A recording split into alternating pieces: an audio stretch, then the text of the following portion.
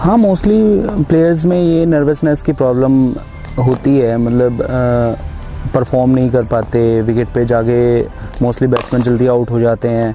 उसका सिर्फ कारण यही है कि lack of confidence, lack of fitness, mentally strong नहीं है और प्रैक्टिस पे भी ध्यान से नहीं करते हैं प्रैक्टिस। हाँ, दूसरा अगर मैं बात करूँ तो मैच एक्सपीरियंस बहुत ज़्यादा मैटर कर जाता है कि एक प्लेयर को कॉन्स्टेंटली मैचेस अगर मिलते रहें तो उसका जो कॉन्फिडेंस है वो बहुत बूस्टअप हो जाता है। लेकिन अगर उसको मैचेस ही नहीं मिलेंगे तो उसका प्रैक्टिस भी करने का कोई फ़ायदा नहीं है। तो इसके लिए सबसे ज़्यादा ज़रूरी ये हो जाता है कि आप रेगुलर प्रैक्टिस पे रहो, अपना मैचेस खेलते रहें और अच्छे मैचेस खेलें। मतलब कि अगर आप एक सीनियर प्लेयर हो तो अच्छे लेवल के प्लेयर से आप मैचेस खेलें। और बैटिंग पे जाने से पहले सबसे ज़्यादा ज़रूरी है कि आप वहाँ पे अपना टाइम स्पेंड करें विकेट पे।